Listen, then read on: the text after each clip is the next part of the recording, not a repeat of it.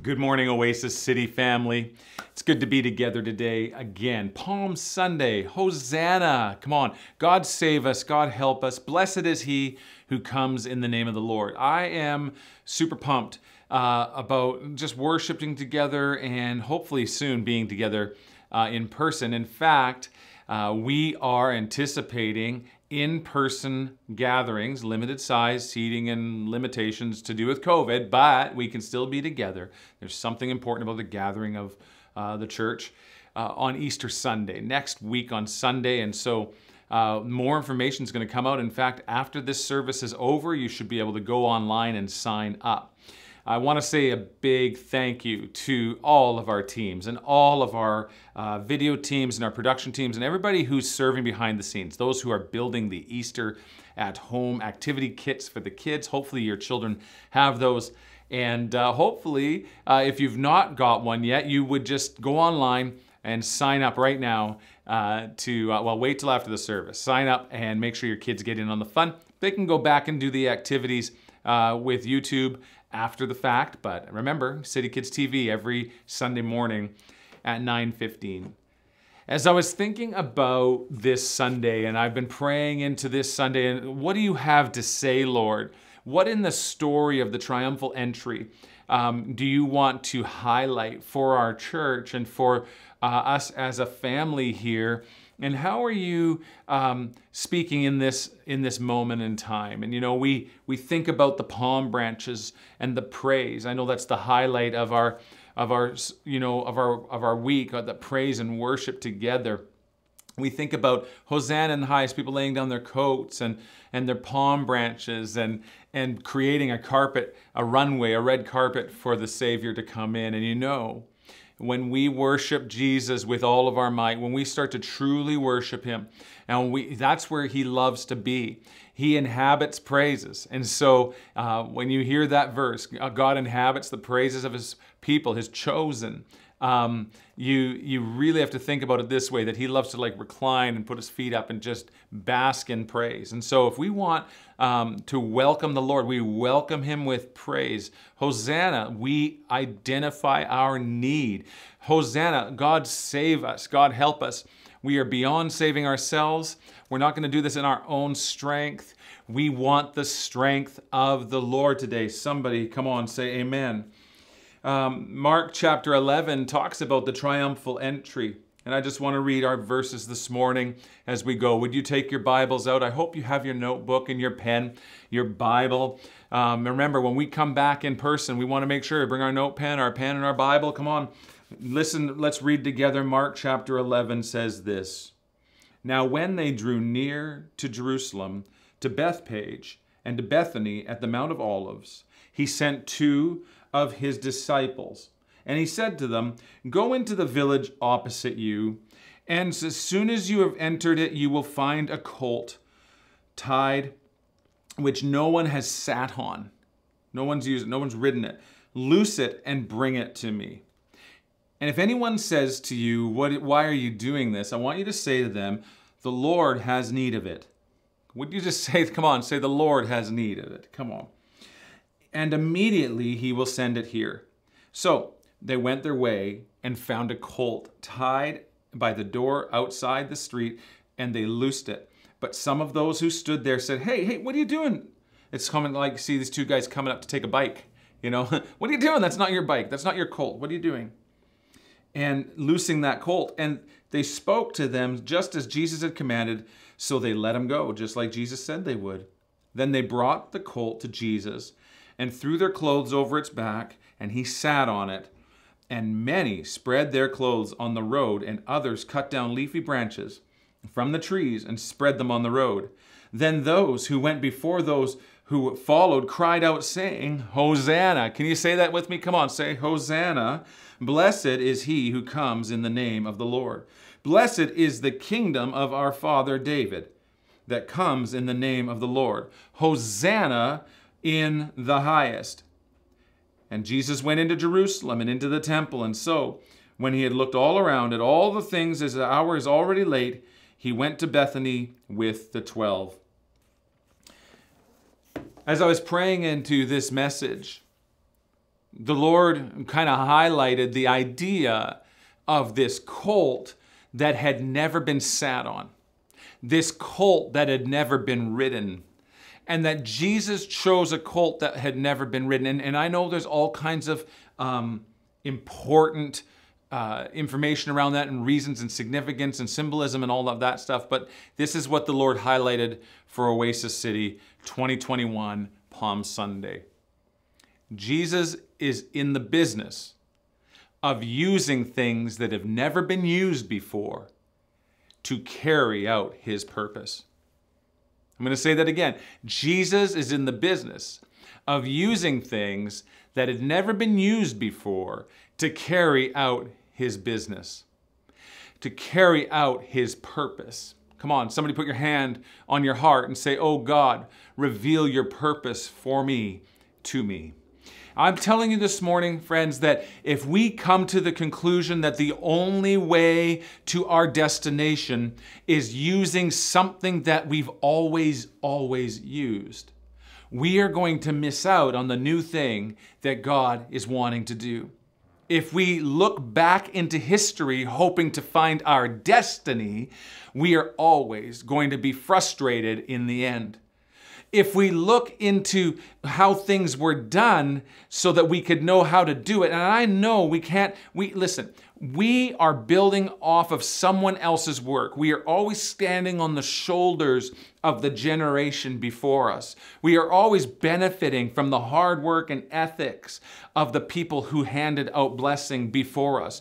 Generations that went on before, pioneers who broke the land for the first time, people who developed waterways for the first time, people who innovated for the first time. We're benefactors. We're beneficiaries of that kind of blessing that was handed down. And though we honor the past, and we look back, we look at the past in Oasis City, we honor the past, but we don't stay there, because God is about to do something powerful. He's about to do something new in this time. I believe very strongly that this worldwide COVID thing has caused an acceleration of the purposes and the revelation of what God wants to do in this next season. In fact, I believe that it's never been more evident that if we are going to move out of this pandemic with strength and authority and vision as the body of Christ, we are going to need to be prepared to use something that has never been used before in order to carry out the purposes of God. We are losing the sense of dependency or dependence on the things of the past, and we are saying God is doing a new thing. Isaiah chapter 43 and verse 18 says this: "Do not remember the former things, nor consider the things of old. Behold, I will do a new thing. Shall you not know it? I will even make a road in the wilderness." He's going to make a roadway through COVID. Come on. "And rivers in the desert." There are so many of us that have gone dry as the body because we haven't had our normal way of gathering and drinking water. We've lost those times of corporate worship, and even some of you I know have found it difficult to stay engaged. Some of you have been like, online's not the same, or I just don't seem to want to do it. And I'm telling you, it's never been more difficult to feed ourselves a balanced diet, and it's never had more access to more outlets of content at the same time. So then why are we dry? Why are we dry? Here's what I'm going to say. Maybe you're not. Maybe there's some of you watching today, you're in the best position you've ever been in. But I'll tell you right now, as a leader in the house of God, this has been a dry season of struggle, of pioneering and breaking new ground, of developing new systems, of creating new ideas, of trying to hold on and learn to feed ourselves things we weren't used to doing before. We are growing accustomed to a new diet. Listen, a few years ago, many of you who have been a part of our church for any given time would know that I have been on a bit of a health journey. That's a mix of the healing power of Jesus and also losing weight. And so one of the things that I had to develop was a taste for sparkling water with no added sweeteners, no artificial sweeteners, and to the point where now when I drink carbonated water or a flavored carbonated water with no calories and no artificial sweeteners, to me it has replaced Coca-Cola. It's replaced that. In fact, when I try to have a Coke, and anybody who's known me for a long time knows I used to love to drink Coke, and so when I drink that now, it's almost too sweet. But after being out of that for a while and actually learning to see the value in this other kind of beverage to hydrate with and to enjoy, now I enjoy it, I would say even more than I ever did sweetened pop. And so what happened is I grew to be able to handle a taste of a new delivery system for something to bring me water. But when COVID hit and restrictions came on the church, many people got angry or said, we'll just wait. Some people took a hiatus. Some people said, you know, I tried watching online, but it doesn't sound very good. It's not the same thing. And maybe they didn't join a Zoom group or an online home group. And for some reason, there's been a disconnect because if we couldn't access it, we weren't going to replace it. But guess what? I've learned to enjoy our online moments. Now, they're not the same as being together. We know that. But I had to make a choice. How was I going to feed myself and how was I going to stay connected to the body? And so I made that choice. There's kind of this word that we've been feeling in the air around our body, is that around the body of Christ at Oasis City, is that it's almost like if you've ever fasted from food before, if you've ever fasted, there's a time when you're really hungry, and then when you break through, it becomes easier. And actually, if people starve, eventually they can lose, like we had one of our kids at one point, a baby in their infancy was resisting food. And as they resisted food, it would become harder and harder to get them to enjoy food. And so what happens is that those hunger pains go away. Maybe at first you were like, I can't wait till we get back. I'm just going to hold off. I'm not going to watch online. We'll be back soon. Maybe you were angry and you just said, I'm just angry. I don't know why this is happening. And for whatever reason, maybe the hunger pains have gone away. The pangs have gone away. It's almost like an atrophy. If you've ever injured your body and you've been on, orders not to put weight on something, over time, muscular breakdown can happen if you don't rehabilitate that part of your body. Some of you heard me talking about really injuring my ankle in January and how I couldn't run. And anybody who knows me knows I love to run quite a bit. And I've got good news for you. In the last couple weeks, in the last week, I was able to do 2 10Ks, back on my feet again, and minimal pain. But boy, am I feeling it in other areas that I didn't run. I'm just out of shape. And so here's the thing: has an atrophy taken place? Have you lost your hunger? Have you lost your fitness level? Have you lost that with the passion for the presence of God because something changed? Because something you were used to was no longer available? God's saying, behold, I'm going to do a new thing. I'm going to do a new thing. Do not remember the former things. We need to look back and say, we honor the past, but we're not going to stay there. We honor the past, we're not going to stay there. We honor the past, but we're not going to stay there. We need to move forward, even though it might look a little bit different.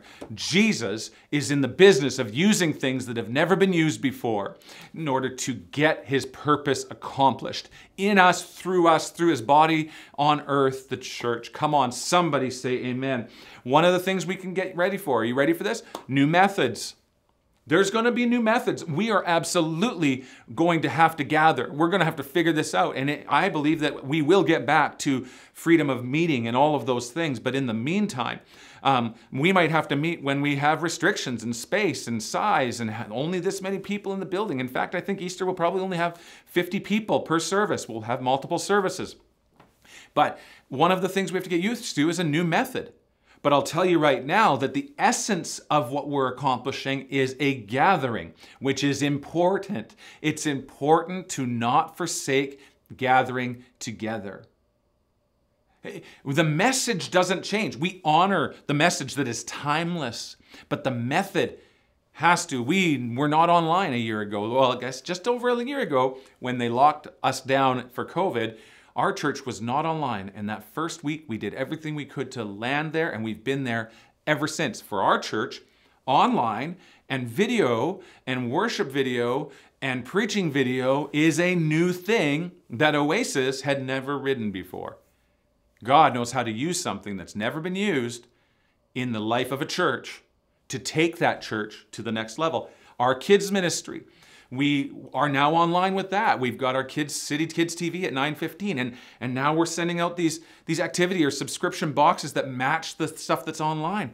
That's a new method for us. That's a new method. We never did that before. And Lord willing, we're going to continue to do that because it's a way to engage on other times other than just for an hour on Sunday. New methods. This is one of the things, new systems. We're going to have to expect new systems. How many of you did the growth track? Come on. That was an amazing way that we were able to connect with new people, and we're back to doing that again. If you haven't finished, you can get on it. But guess what? It's almost like we're calling people to a re-up because there's going to be a slightly different system as we navigate the turbulence of the next season, knowing that maybe we're going to have to do things in a system or a way. We've talked about new methods, but we're going to have to talk about new systems. Methods are one thing, but how do we create a structure that maybe is a little different than we've been used to? God knows how to use that. I believe He's doing a new thing. In fact, I want you to look right in my eyes. I believe that the best days for Oasis City are ahead of us. They're not behind us. And if you are looking to be involved in a group of people and with a body of believers in the Cowichan Valley that have a destiny in their eyes, that know that their best days are ahead, that the best is yet to come for us, that we are about to step into our finest hours, then you found home. You found home. He's all about making things new. He's about improving those things.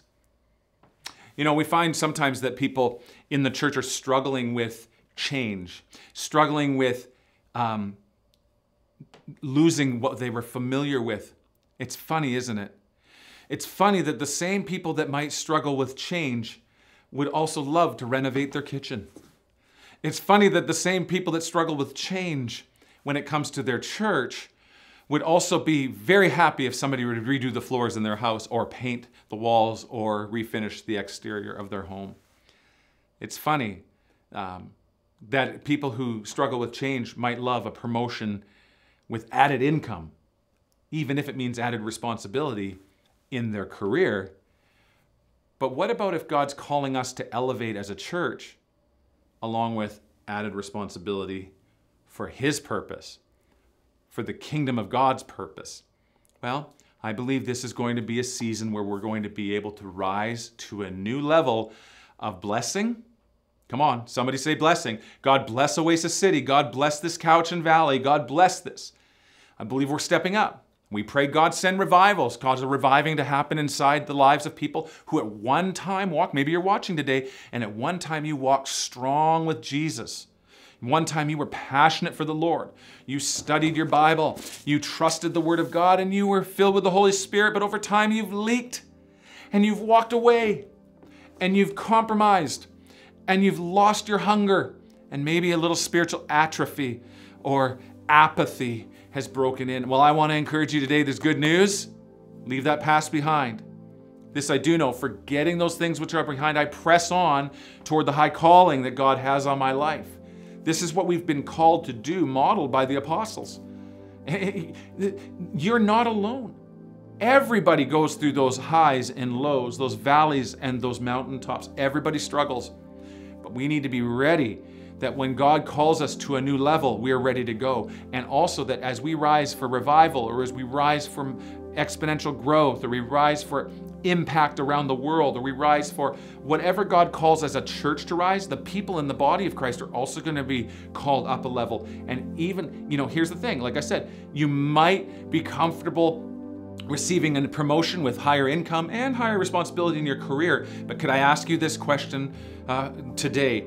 If you're watching this and you are a follower of Jesus, would you take on more blessing and more effectiveness and more of your destiny, even if it meant more responsibility? Some of you say, no, I don't want more responsibility. Wrong answer. Whatever you need to do to change that answer today, whatever God needs to do in your heart, say, God, whatever you need to do to change my heart so that I am not shy, I am not afraid of responsibility in your kingdom. Oh God, do it in me today. Fill me afresh with your Holy Spirit. Come on, put your hands on your heart right now. Do a new thing in me today, Lord. Do a fresh thing in me. I don't want to live on old bread. I don't want to live on old stuff, old wine. Lord, I want new. I want to be filled afresh today. Come on, just take a minute and do that on this Palm Sunday, where they said, Hosanna, oh God, save us. Oh God, help us. Hosanna, Hosanna, come deliver us. And we as a church at Oasis City say, oh God, deliver us. Oh God, save us. Oh God, take us to something fresh. Oh God, do a new thing and reveal to us how we're going to help along the way, how we are going to co-labor with you, Jesus, how we are going to be answering the commission, the mission with you, Jesus, that you would just show us where those unused, unridden things, unproven things that you're calling us to do, to walk out our purpose, that Oasis City to be ready to go, yes, sir, we'll go get that colt and untie it, and we will use it. Even if the people watching us do it don't understand. You know, sometimes I think people see Oasis City as a church that's constantly pushing ahead. And guess what? We are. Even if people don't understand, there's a fire that burns in us for those who are far from God. Because I know something. The people who don't know Jesus, and this is one of the things that's been on my heart since church is closed. I feel like sometimes, yes, it's important for the believers to be together. It's super important. Lindsay and I can't wait to put our arms around you and to squeeze the life out of you. Come on, give you a big hug. We can't wait to see you face to face and cheer you on and listen to your voices and listen to you praise God and hear your testimonies of what the great things God's done in this last season. We can't wait to have public baptisms and big weddings and funerals and celebrations of life. We can't wait for that stuff. We just can't wait. But there's another part, there's a parallel stream for us, that we feel that God's heart for those who are far from Him, those lost, those who are lost. And I'm telling you right now, when you get a hold and get a heart for the lost coins and the lost sons and the lost sheep that we read about in the New Testament, if you hear that, when you get a hold of a heart for lost things, you capture the heart of the Father. And Oasis City has a heart for the lost things, for lost people, people who are far from God, and our purpose is to help them get close to God. So whatever we do as we come back together, we're not just looking to reminisce about times of old. We're looking to bring our neighbors to the house of the Lord, to bring our friends to the house of the Lord. Even today, share this message if you think it would encourage somebody who's got a little bit, lost their hunger pangs for the presence of God, lost their hunger pain, they've atrophied. Share that. I hope this fires you up today to know this. What we need now is fresh fire. We need fresh oil. Come on. We need a fresh move of God, a move of God that is uncompared to anything that's ever happened before. Isaiah the prophet said, the words of the Lord, God speaking, behold, I do a new thing. And it's going to spring forth.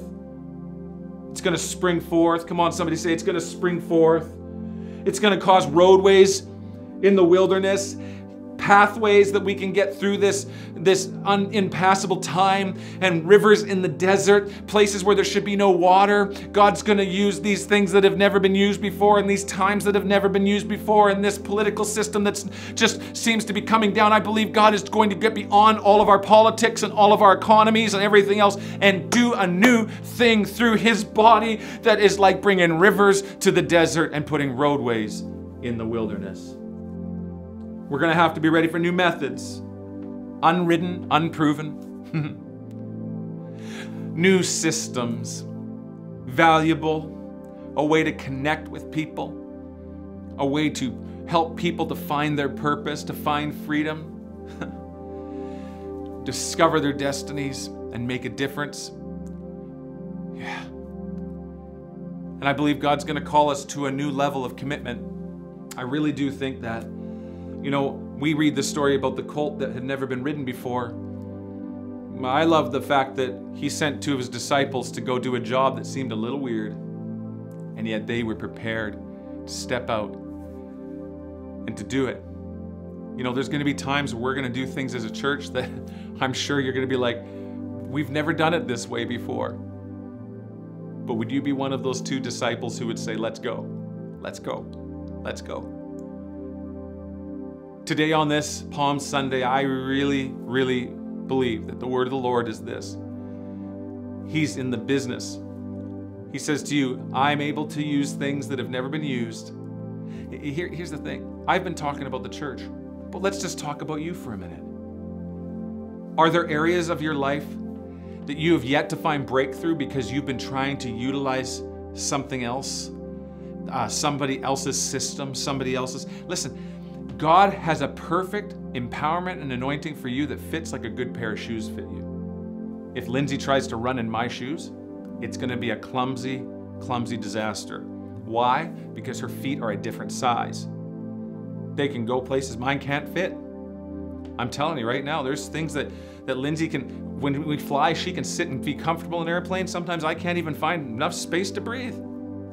Just because she's smaller doesn't mean she doesn't have a purpose. Doesn't mean she doesn't have freedoms. Doesn't mean she doesn't have authority in certain areas. What I'm using that as an illustration to say that if I try to fit into her shoes, it's going to squeeze us. I won't be able to do them up. I'll probably break them. Guess what? Oasis City should not try to fit into small shoes. Come on. Oasis City's not going to fit into small shoes. Oasis City has a big destiny on us. We have a destiny on us that we need to fulfill in God's power and His authority. And stop apologizing. Come on. Just put those big things on and run, Oasis. And the same thing with you. Maybe you've been trying to do it in a system, trying to run in a pair of shoes that was too small or too big. Listen, God's word is not limited. In fact, when we learn according to His word, to hear the voice of the Spirit of God confirming His word, when we are walking in the authority and the grace of God, I'm telling you right now, you can be assured of this, that He knows how to put the right size shoes on the right size anointing, the right size feet, the right size, so that you can run with the word, so you can run with authority and run with destiny. But maybe you've been trying to fulfill the vision and purpose in your life and in a way that God goes, no, have you thought of this? Have you thought of this idea? Well, that's never been done before. I've never done that.